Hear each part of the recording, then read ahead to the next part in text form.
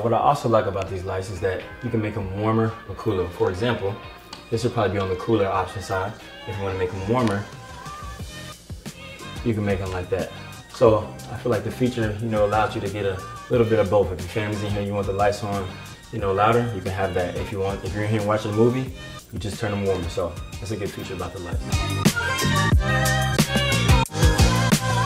Right now I have it on the brightest setting, but if I wanted to change it to my favorite color, which is red, I can turn it to red.